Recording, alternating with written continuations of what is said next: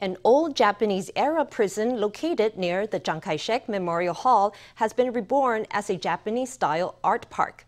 Taihoku Prison on Taipei's Jinhua Street was built in 1905. And now, after 3 years renovation, it's open to the public as a leisure destination. Visitors can try on traditional Japanese dresses or enjoy Japanese fine dining.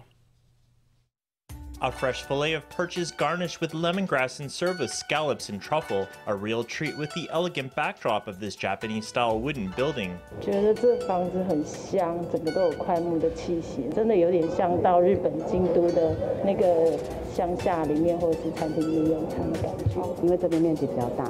There's quite a lot of space here, so we were worried about the number of people. We didn't expect that after the whole park opened, it would be so beautiful. So as business owners operating here, we are very happy.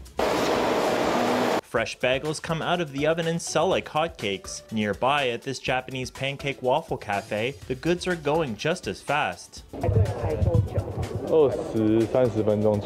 Here on Jinhua Street lies Taihoku Prison, a prison from the Japanese colonial era that is more than 100 years old. Its guard dorms have been renovated over 3 years at a cost of 200 million NT to become this Japanese-style art park with 15 businesses on site, from restaurants to leisure brands.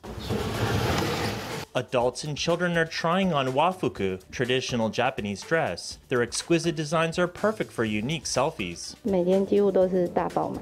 We're packed out almost every day, and our bookings are totally full. There's lots of people even on weekdays. 翻新后的感觉，蛮不错的啊，是一个景点。 Taihoku Prison was established in 1905. The predecessor of Taipei Prison incarcerated famous inmates like resistance activists Jiang Weishui and Fukusera. Alongside the poet Ho, the Japanese-style dorms and ancient trees survive to this day, giving visitors a trip back into Taipei's history.